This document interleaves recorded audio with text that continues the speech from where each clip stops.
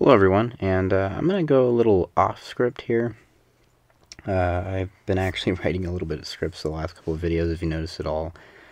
I'm going to just talk offhand what I think of this chapter, and I think it's a really good setup chapter. I know that it's kind of crazy how 85% of Onigashima at this point has been a setup for one way or another. But the thing that really is kind of cool about this chapter is that, also last 5 Thanksgivings we've gotten some of the best chapters. I mean, I don't know, I don't think Oda actually gives a crap about American holidays. I just think it's really funny that, literally we get some of the best chapters on Thanksgiving. It was a big lore info dump. But I love how it goes back to Zoro's old days in the training dojo with the whole Shimotsuki thing. And actually seeing at the end of this chapter, Shimotsuki Kuzaburo was quite a big deal, honestly. One of the few times that we've seen a character that he seemed a lot, he reminded me a lot of when Toki was revealed 2 Thanksgivings ago, oddly enough, when I was thinking this character was never going to get revealed without the silhouette, and then we just got it out of nowhere.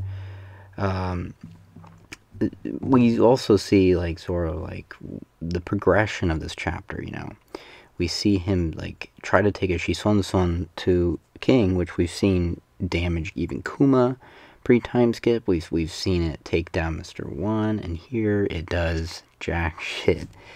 Very cool looking panel that Oda did, honestly. It looks like King took quite a lot of damage here, but then when you actually zoom in, he's just flinging the top of his skull again. I don't know what Quing's made out of, or King's made out of, or Quing for that matter. Quing also tells us that he is a Lunarian and what they consider the gods. I think that was just clarification on something that was going on in a previous chapter. So I think it was really important that we got it in this chapter, that we got confirmation that he is a Lunarian and that they were gods, kind of similar with the whole sun god Nika thing. Something that was interesting that a Reddit thread pointed out was that a lot of the fights have had info dumps, whether it's been Black Maria about Zoan Awakenings, or whether it's Zoro with this whole King business, or, Quing with the Mads. So I think what we are building towards with all these fights is different types of pieces. And I think this chapter did a really good job with, even the cover story with Tashigi, for example. It sets the tone for the chapter. If you didn't see the spoilers, you would be going, why is Tashigi on the cover? But then after the chapter, you're like, okay, I get it. Of course, Tashigi and Smoke are going to be on the cover, considering that Tashigi reminds Zoro of Koina, who was taken out by the stairs, and she had a significant role in Zoro's life and was the granddaughter of Shimotsuki Kuzaburo. Now, the build-up to this with the whole sword thing and having its own loyalty, I mean, that could be a video on its own, honestly. Because it's interesting, I don't think we've ever really gotten any discussion about the swords in One Piece having their mind of their own, but this is a pretty important thing during his fight. Also, King almost tries to blow himself up, suicidal, so again, I'm not exactly sure what that means, or what the significance behind that. I don't know if his body can just explode on impact, but what I'm thinking is that Lunarians can actually straight up become fire. There's some really cool panels with King silhouetted too in this chapter, with the backdrop of explosions and stuff. And then King's I've never seen a man and his swords fight and stuff like this with each other, in fighting, and that was pretty cool.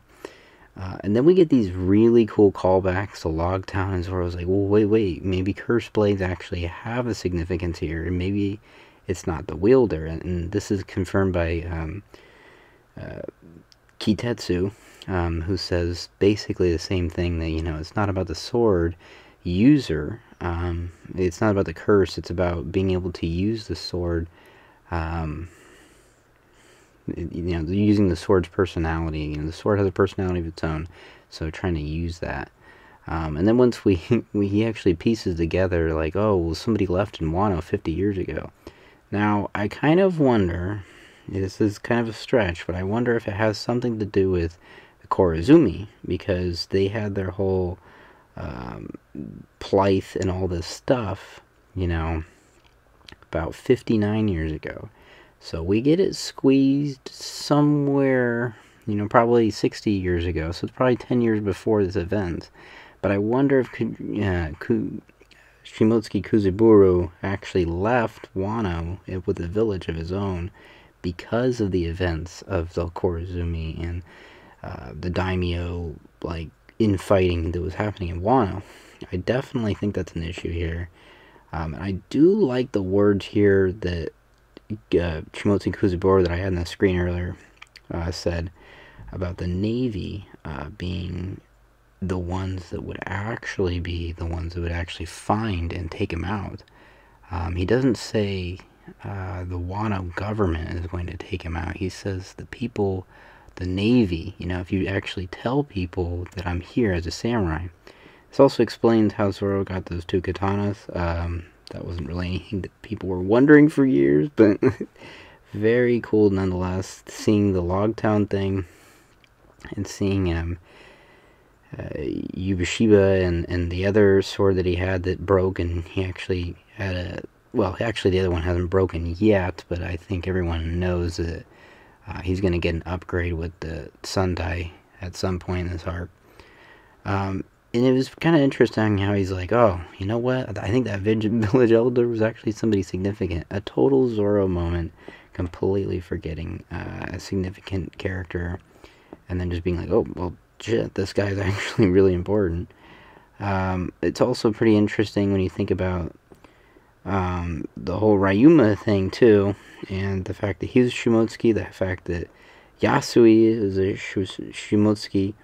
So there has to be a point in which we get a proper Zoro flashback in this arc that actually gives us something, you know, because he could not have been, supposedly he's going from dojo to dojo and he just happened to be there.